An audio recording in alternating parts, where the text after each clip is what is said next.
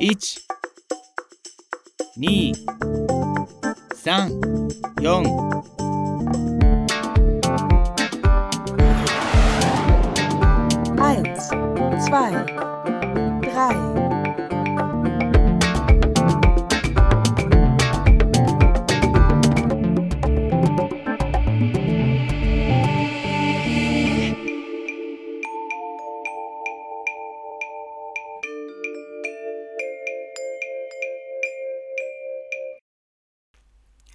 So I think the first thing that we need to do is we need to realize that we need to draw what we want to do up. So here was my little sketch that I did before I made that plan there that you can see. You can see also that I decided later I was going to make the deck round. Now in this sketch I've got everything we need really to go on. I've shown the overall shape of the little house that I'm designing. I've shown that it's divided into 3 spaces: a living, well it's actually 4, there's a deck, a living, a bedroom and a bathroom, and then I've estimated the dimensions that I should be using. So look, it's pretty rough, but that's all you need. It is important that you do estimate all of the dimensions before you start. So it's not drawn at scale, but it's drawn as quite roughly schematically, but I do have all the information on there. I'm showing that it's 5 meters wide, that my external walls are 200 millimeters thick, which makes it 5,400 millimeters across. I am showing here that the bulk of the house is 6,400 millimeters long, plus the deck of 3,000. That external window is 100 wide, again 100 for that internal wall, 1 meter for that passage space, 2 meters for the bed and the bathroom, and 200 for the exterior wall. So once you know exactly what you're going to design, you're ready to start working in Illustrator. So the first thing I need to do is note the dimensions of the house that I've worked out. I've added dimensions here. I need to make a rectangle the size of the overall size of the house. So it's 5,000 millimeters long and 2,500 wide. Let's call up the calculator. You might be able to do this in your head. 5,000 divided by 50 equals 100. Call up the rectangle tool. 100 divided by 2,500 divided by 50 equals 50. So let's try that rectangle there. That matches. Good. So I'm going to bring in some guides. I think it's important to use guides at all times. You're going to need them once you start aligning parts of your house. Move that out of the way now. I've got the guides set up. Alright, so we know that the walls we need are 200 thick. So let's see what that looks like. 200 divided by 50 equals 4. So we need a wall thickness of 4. I'm going to create, out of this block, I'm going to create a wall to go right down that end there. So I note that I've got the constrained proportions unlocked. I'm going to create 4 here, and there's my wall. I'm going to bring that wall in where it's supposed to be. You can see that coming all the way down there. I now need a bottom wall, so Shift Option lets me drag that down to duplicate it. I need to know what size this part of the wall is. So that's 900 is from there to there. So let's again go 900 divided by 50 equals 18. So here's where I just use blocks to help me. Let's create that at 18. slide that up there, zoom in, and pull another guide at 18. Duplicate this wall, spin it around holding shift, make sure I get it dead right, and place that in place. Zoom in, pull it down here, make sure everything's right. Okay, see how we're looking now. We now need a wall at the other end, but it's actually going to be a window. So there we have the basis of the house. Actually, we do need an internal wall, so let's make that right now. Copy this one. We know that an internal wall is half the thickness, so let's make that 2 millimeters. An internal wall should be filled either nothing or with white, and could have a stroke of black, and I'm going to make that 0.5 of a point. When you are copying a drawing, it's really easy if you use guides to help you. Not exactly sure where I'm supposed to put this yet, but let's get it in the right height anyway, and shift option to duplicate that. I'll probably come back to that dimension later, but let's put it in place now. Okay, whereabouts is it? It's 900 plus 2300, so that's 3200 from the end. 3200 divided by 50 equals 64. So I need to make my rectangle 64 now, which is there. Bring that into the correct place. Pull a guide, and exactly where I've guessed is not that bad. There we have it. Don't forget to save as you go. Now I've got a little nib wall on here that I wanted to show you the reason why I'm doing this. I think I've got it at, whoops, sorry about that. I think I've got it, let's copy over here and just measure it. I've just come in a bit. That is at, yeah, it's at 10 millimeters long. So I'll just spin that back over here again. Just want to show you, when you have two bits like this, what do? You need to make one wall out of this. Activate Pathfinder and just group them together, or you join those shapes. Okay, we've got the basis of our plan done.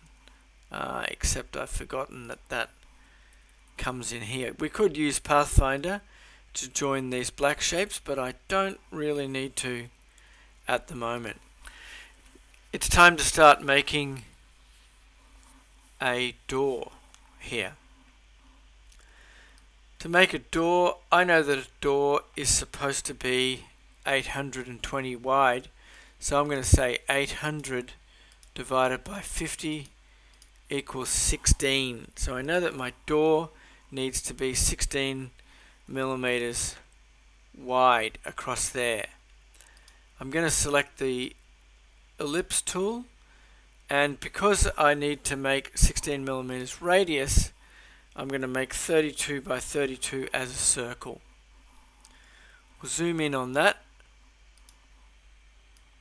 and I'm going to unfill the circle. I'm going to give it a black stroke, and I'm going to make that stroke very fine. I like to zoom right in on it, bring in a couple of guides so you know what's going on. Activate the guides again, and I'm going to cut this using the scissor tool. Press V, and I'm going to delete that section. You might need that section for later, but I think I'm going to delete it now. bring in a new line and make that line fairly thick. Group that, Command G or Control G on a PC, and there I have my door. Okay, so my doorway, I'm not sure how wide I made that. Let's go back here and just measure it quickly. My doorway is going to be, I'll just transfer that straight over to here. Doesn't really matter exactly what the dimensions are. So, activating the guides again, I need to set that up. I need to bring that wall back in. I need to duplicate it over to here. I need to place the door in position.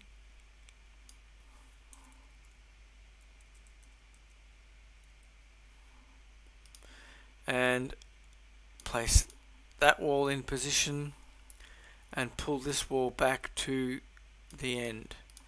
Okay, time to start thinking about windows. A window is drawn as an exterior wall with a fill of white and a stroke of black, white and a stroke of black. Let's get that right. 1 point might be okay, it might be a little bit heavy. We'll wait and see. Then the glass is represented. Let me switch that off. The glass is represented as a line. Now it can be represented as a double line. It depends on how complicated you want to get. If you did represent it as a double line, you would use a very much lighter stroke. I've grouped that so it's together. I can now place that window in position and make it the right length for me. There, hitting it back with the nudge keys. I've got a couple of windows on this side up here. Using Shift for rotate.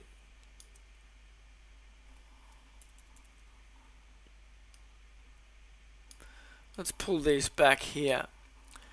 Now we know that the windows are 1000, so I guess that that's 20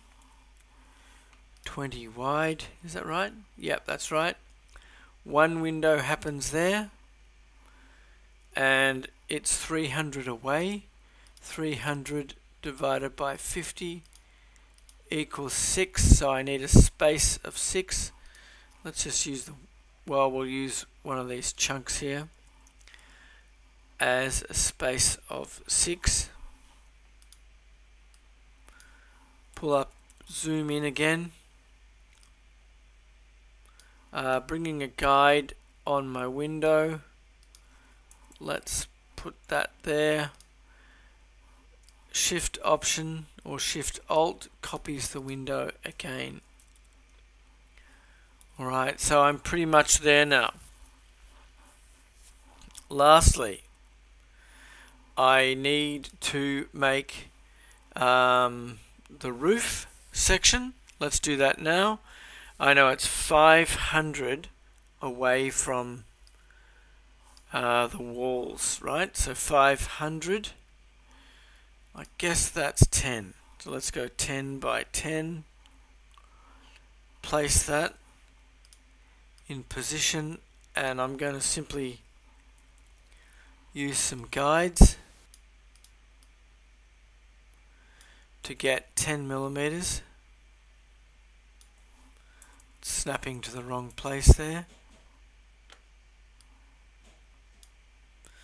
10 millimeters around the building. Let's get that in the right place, nudging with the arrow tools.